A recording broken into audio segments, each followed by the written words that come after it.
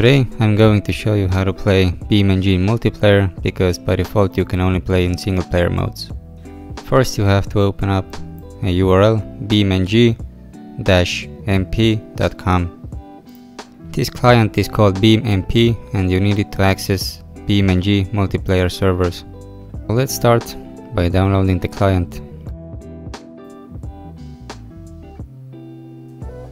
Open the installer. Then you will see this setup.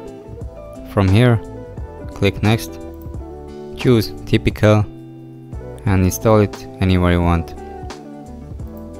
Click install and finish. Before you open the launcher that you installed, make sure you are connected to BeamMP Discord server. To join their Discord, scroll at the bottom of the page and click on the Discord icon. If you are logged into your Discord in your PC, you should be able to see this pop up. Click join BeamMP. Once the client is installed and you're in their Discord server, search your computer for BeamMP and open the launcher. Make sure to allow access for the BeamMP launcher. If you did everything correctly, you should be able to see this window after opening the launcher.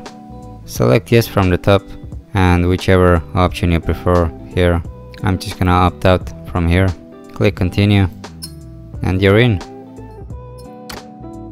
You should be seeing a list of servers here. If you don't, simply close the application and start it again. Now let's pick a server. Let's test if this works. Connect. Now it's gonna download all the necessary files that you need to connect to the server, so just wait for the resources to be downloaded. And obviously you do need the original BeamNG game if you want to play in the multiplayer servers. You can get BeamNG from Steam, for example. And that's it, you're in the server.